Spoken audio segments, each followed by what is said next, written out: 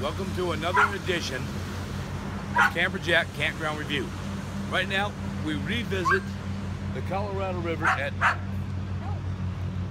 Davis Camp. And it's a beautiful spot, just like it was last time. We were here in November. It's a little cool. Today it's perfectly warm. We were a little worried about spring break, and we all have like lakefront property, which is just wonderful. And as you can see, they have tours here. Probably a special price on bingo. But anyways, you have beachfront property, and it's all dry camping here. It's not bad.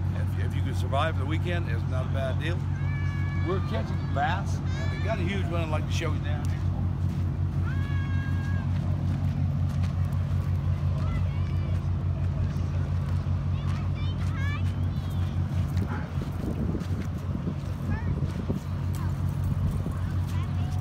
Grandson caught this on an anchovy. So that's the bait of choice, anchovies down here. And the fishing is slim, but you just gotta have patience and that'll happen. So, I gotta tell you, I gotta rate this place pretty much 4 wild weeks. And I like this wild week, wild week, wild week, wild week. That's 4 wild weeks. It's pretty nice. It's a beautiful day. Like I say, it's right at the end of March here. And we're worried about spring break, but we got 5 campers here all together having a wonderful time. The kids are playing on the beach.